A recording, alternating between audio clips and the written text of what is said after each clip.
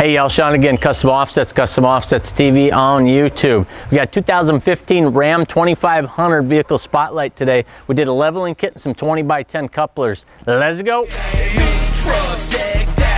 through the wood and it flexed out. Rim so big in the windows black. Got the knob all lit up, double chrome down stacks. Yeah, we love to get them dirty, but still they so clean. Custom Offsets team stands as the team. We on top of it now, we ain't never gonna fade. So you better get ready, we're taking over the game.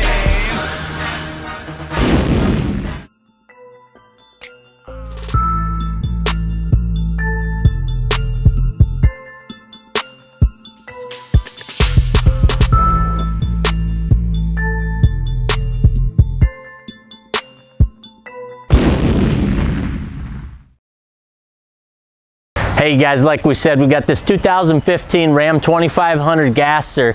With this one, we wanted to keep the build a little lighter. It's got a pretty good amount of miles on it, so we didn't want to stick a ton of money into it. So what he did was we just went with a leveling kit up front, and then we went with the 20x10 fuel couplers with a -12 offset. So with that -12 versus -24, it's about a ½ inch difference in lip size. You can see that it's probably right around a 3-inch lip, I guess, if you really look at it. And then we wrapped those in the Toyo Open Country RT. If you haven't seen these, the moral of the story is this is in between their mud tire and their all-terrain. So you get a nice aggressive tire that still has some pretty good wear time on it.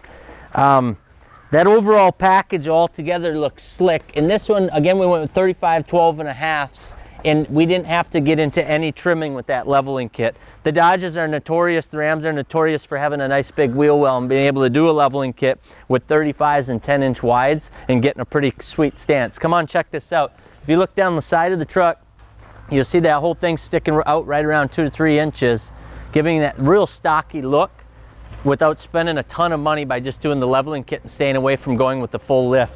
Up front here, we added the 40-inch curved light bar with some of our custom brackets. It basically, he already had the tow hooks removed. I don't know if they had a plow hooked up to this thing previously or what, but they already had everything removed, so we didn't commit any sins by going in and throwing in that 40-inch light bar and replacing the tow hooks with that setup. So now he's got a whole bunch of light in his life.